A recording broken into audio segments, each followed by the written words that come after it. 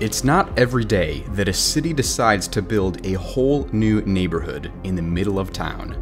But that's exactly what developers in New York City did to create Hudson Yards. Hudson Yards is the newest neighborhood in Manhattan. It's an elite district with some of the world's most expensive real estate. It's also the largest private real estate development in US history. There's a lot going on here, so let's talk about it.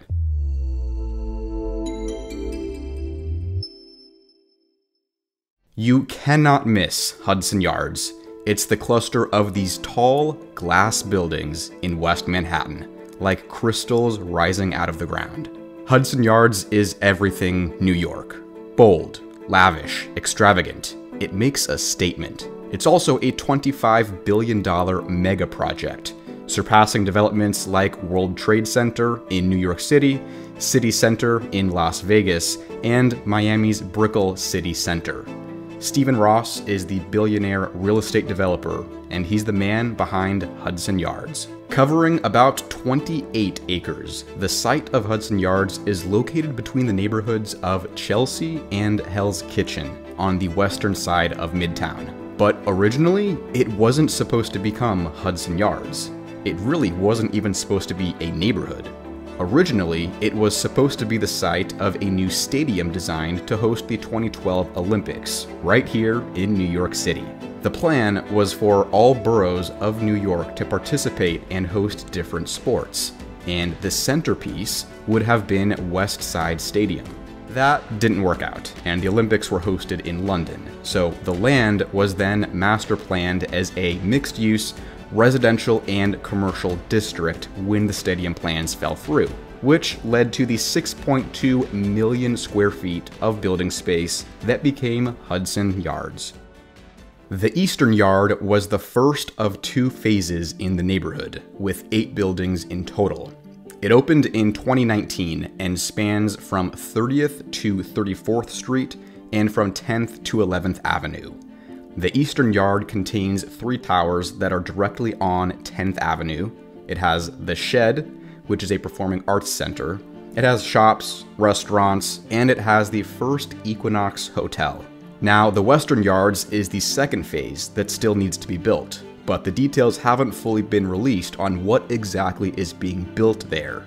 This project, or I guess I should say this neighborhood, will host residential and office skyscrapers, schools, retail space, parks, hospitals, and public art. It's got everything. So really, you have these two pieces that come together and form Hudson Yards, the Eastern Yard and the Western Yard.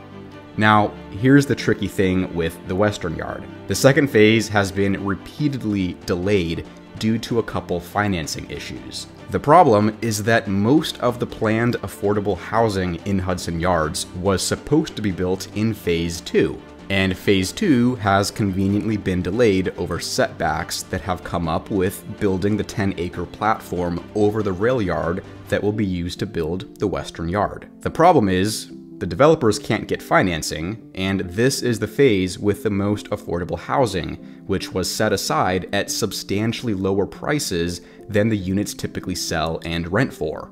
So the developers aren't exactly financially incentivized to want to get Phase 2 done as fast as possible. So they've been dragging their feet a little bit. Now, the good news, half the neighborhood is already built. Phase 1, which was the Eastern Yard, was completed a couple years ago, but building this neighborhood is an absolute planning and engineering headache. Since Hudson Yards was literally built on top of an active rail yard, the builders have strict timeframes for when they can build depending on train schedules.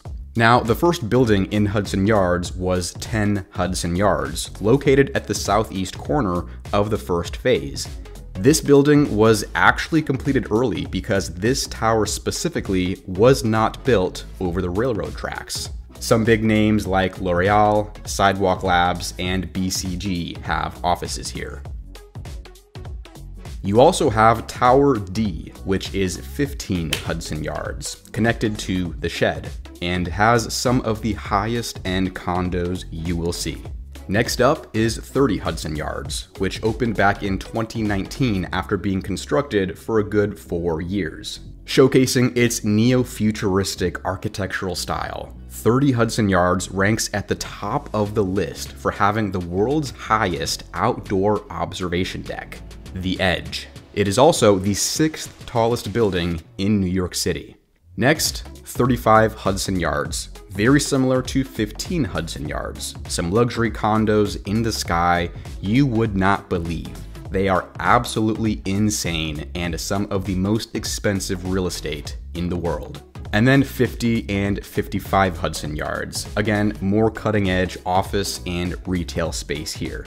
Now, phase 1 of Hudson Yards wasn't just a bunch of fancy offices and condos. It actually has a 7-story mall with 100 shops and 20 restaurants, covering 1 million square feet of space. You'd think it would have a cool name, right? But it's just called the Shops and Restaurants at Hudson Yards. Creative. Hudson Yards has also invested heavily in outdoor space and recreation, considering it's in the middle of New York City. A 6-acre public space called the Plaza was designed for world-class events and art exhibitions. The space is actually considered as a ventilation area for the west side of the yard. The Plaza is also home to The Vessel, which you've probably seen somewhere on social media. Believe it or not, there's been a decent amount of controversy surrounding this public art display and tourist attraction. It actually got shut down in July 2021 after several people jumped off. After multiple attempts at changing their policies around safety after the suicides happened, the Vessel was indefinitely shut down. Now, Hudson Yards has gotten a lot of attention in the media, both good and bad. There's a lot of hype around it. I mean, Meta, as in the company that owns Facebook, supposedly has plans to lease some space here at 30 and 55 Hudson Yards. While Hudson Yards has and continues to attract these big companies with its tech-savvy design, lavish interior, and futuristic floor plans, there's one big issue surrounding Hudson Yards: rent. This neighborhood is already the most expensive in the city. Office space, apartments, and price per square foot in Hudson Yards has skyrocketed. The prices companies have to pay to be here are way higher than the average for midtown and downtown asking prices. So affordability isn't the driving force here, especially since remote work became popular after COVID, which left Hudson Yards strangely empty for a while. Even now, coming out of the pandemic, it's not a desolate neighborhood, but it's not as busy as you'd think. Especially after all the media attention, you'd think the neighborhood would be booming with people, and it's not.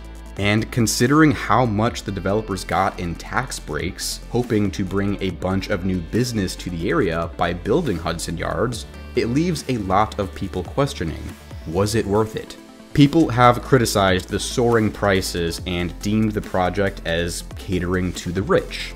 It's not hard to see that that's true. I mean, this project wasn't designed for the top 1%. It was designed for the top 0.01%. And given that this project is being built above an active rail yard, construction of Hudson Yards is not an easy one.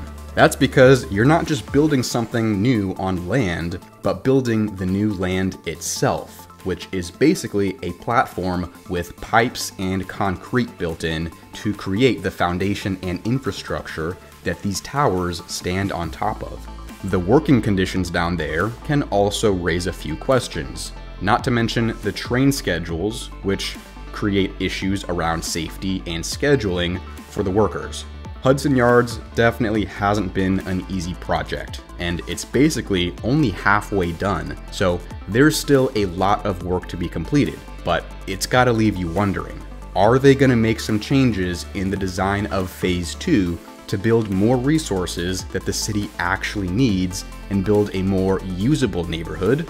Or will it be more buildings that set the new record for some of the most expensive in the world? We'll have to wait and see. For more videos on international development projects just like this, make sure to subscribe to the channel, and I'll see you next time.